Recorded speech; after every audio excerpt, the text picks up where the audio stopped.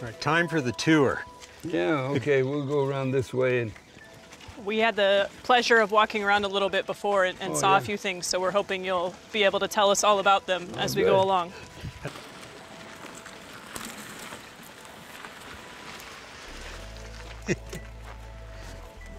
Gene, this is amazing. Thank you. This is utterly amazing. Tell us about your inspiration and what made you come up with this shape and this configuration. I had a client who wanted a special car. He let me create it. I designed most of it and had an artist do the final drawing of it.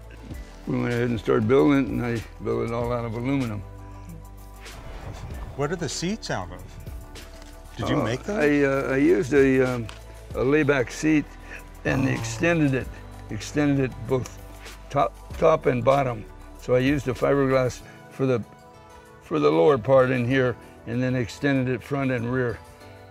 Made it go, you know, roll it down. That's really something.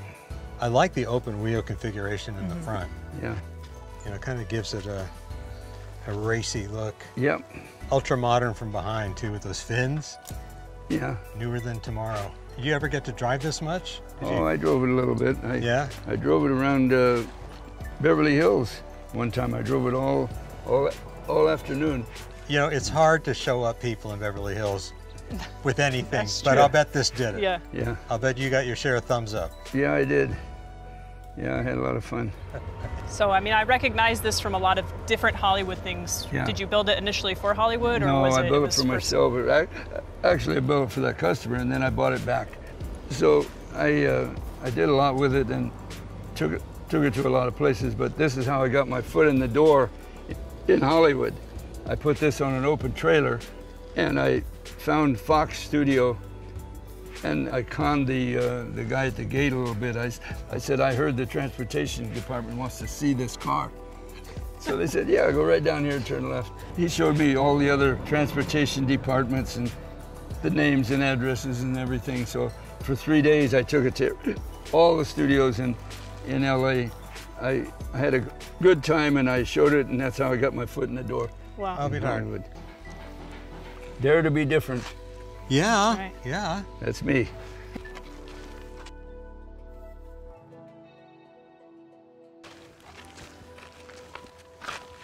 Another beautiful design, Thank you. completely This is- original. Well, it was sort of like the other one. I did it for a customer and then bought it back. But I wanted it to be fast. It's called the Strip Star, meaning drag strip. What chassis is it on? What frame is it on? Is it something of your making? I think it's a 46 Ford frame. I'll be darned. And I modified it, you know, cut it off front and back and shortened it, and then built the body around it. It's all aluminum. And I wanted to have the driver enclosed, and then this seat, I call it the mother-in-law seat. She sits outside. Hair blowing in the wind, right? Yeah. Yep. This is an aggressive car.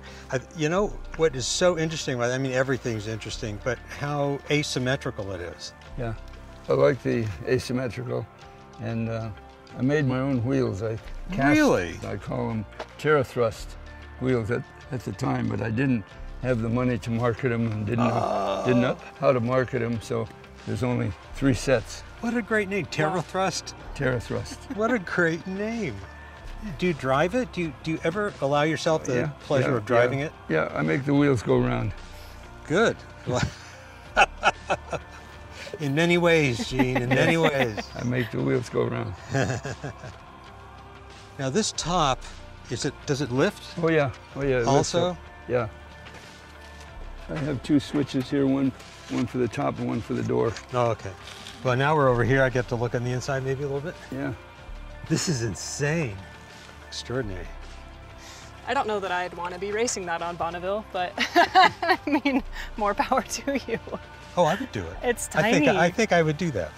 I don't know. I don't think I'd explore the limits, but I think it'd be very entertaining to drive a Gene Winfield Custom on Bonneville. I just think that would be extraordinarily fulfilling. I drove it up to 240 one time. Oh my God. Well, this was in Back to the Future also, wasn't it? Yeah, I had 6 cars on Back to the Future on the street. Oh, really? Yeah, and I rented them other cars from other people, so I had 12 cars on that scene on the street. Wow. All because of you. That I supplied. Yeah. Yeah.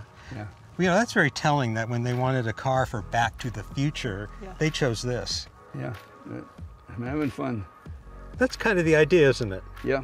You have fun building it, you have fun enjoying it, Right. you have fun watching people like yours truly, we get together, we admire Enjoying it. Yeah. It's, you know, it's got to be a very gratifying feeling Yes, to that's know true. that That's all true. that you are inspiring people. You still are inspiring people to, you know, to achieve, to go faster, to go farther, to do it better, to do it more uniquely. My latest slogan is, I'm just getting started. Those are words to live by. That's a t-shirt waiting to happen right there.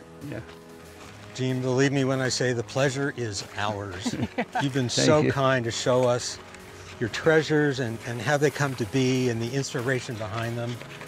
Yeah, it's I mean, such it's a learning phenomenal. opportunity. Yes, it's, I mean, No problem. everything I've ever learned and taught is now fresh in my mind, and take it to all the kids and That's great.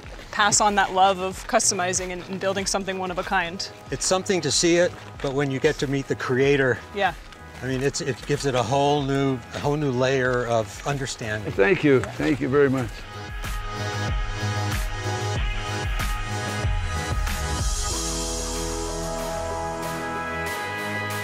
Well, thank you for joining us on this episode of Global Garages. Stick with us. We have a lot in store for you this season. I'm Leslie Kendall. I'm Michaela Dempsey. And we're just getting started.